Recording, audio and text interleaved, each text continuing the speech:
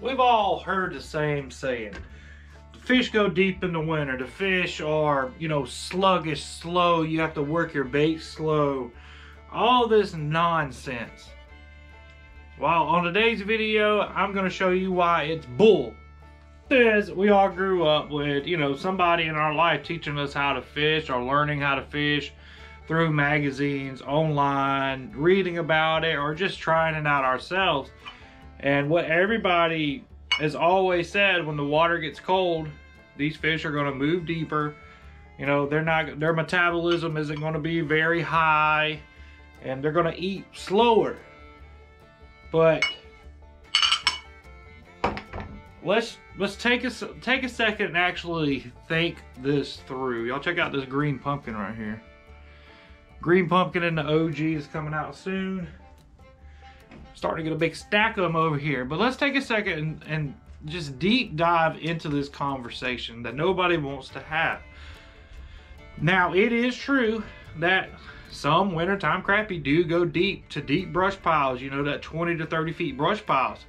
But I'm gonna be completely transparent with you. Those fish are not worth catching 90% of the time. What do I mean by not worth catching? They're, you know, just your average size crappie. When I think of wintertime, I think of your 2 to 3 pound fish, and that's what I want to go after.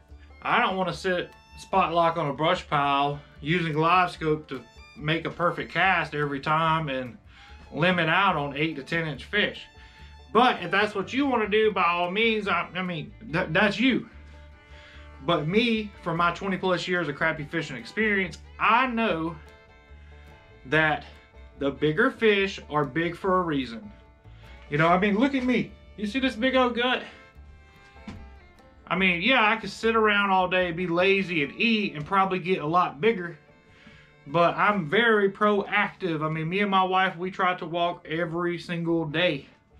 You know, some days we walk almost 5 to 6 miles a day. But still, I'm big, and why? Because I be chasing that daggone McDonald's, those Taco Bells, the Mexican, and all that. I be chasing it down, and I be eating it up. Now, you take a 2 pound class crappie.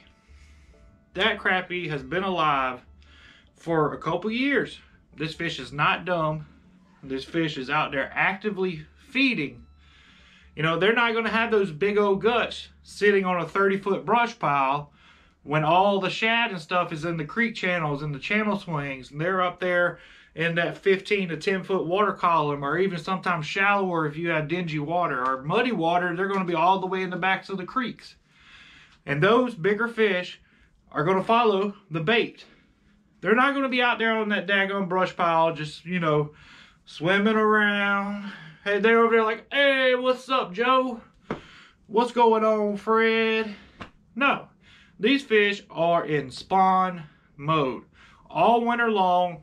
All they know that their core brain is going to tell them, hey, I'm about to go lay some eggs. All those ones on those brush piles are probably males. I mean, that's the only way I can figure it. You can go on those brush piles, there'll be 100 to 200 fish. You go get your little limit, get you some little bitty pieces of crappie when you get home, etc., etc. Or you can do this crazy thing. Go find your bait in your creek channels, your river channels, and then you're going to find your biggest fish. That's why tight lining and pulling jigs in the next couple weeks is going to be on fire with people catching just huge crappie. Because that's the simplest way to catch crappie this time of year without forward-facing sonar, is to tight line or pull jigs through creek channels until you figure out where the fish are. Now, if you have forward-facing sonar, everything gets a little bit simpler. But everybody I see with forward-facing sonar gets on top of a brush pile, hit spot lock, and that's all they do. They waste their daggone money. Like, you could do that with 2D sonar. Get out there and actively chase these fish down. If you watch a Crappie Masters or anything, these people are all over. They never stay still. They go out there and they target the biggest fish they can find.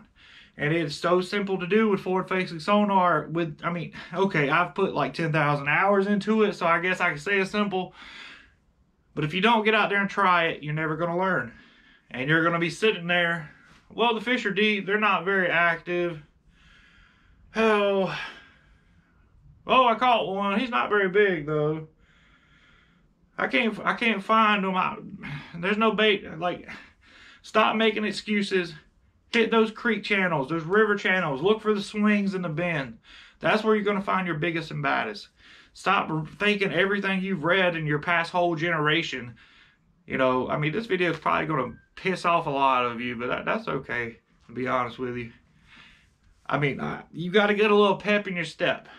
You know, use your side scan, use your down scan, find the bait, find the fish up under the bait on your 2D, your down scan. Put some minnows out, pull some Crappie Man jigs, use your Livescope, put the new OG in front of their face.